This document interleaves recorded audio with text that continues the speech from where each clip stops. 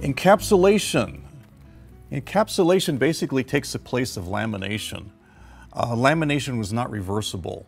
Encapsulation is, because you're not using adhesives that go onto the actual document, like in lamination. And encapsulation is basically putting a document between two sheets of polyester film. The original way to do it, and some institutions still use it, is double stick tape. As you can see here, there's double stick tape, and it encloses the document inside the film, but it also, if you look carefully in the corners, there's actually air holes because you want the document to breathe. You don't want it in its own microclimate.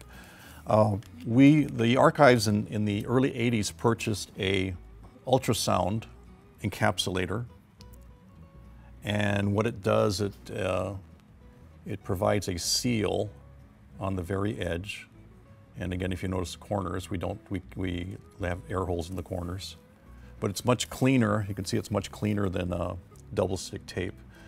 But they don't make these machines anymore, so we take as good care as we can with the one that we have. So I'm just going to show you how this works. Again, the document is between two sheets of Mylar, and you want space because that will be trimmed off after it's encapsulated. And you want to make sure the document stays in place. So this is a strip of magnets.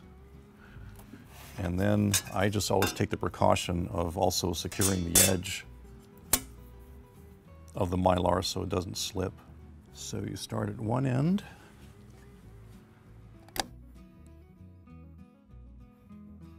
And it just creates a thin strip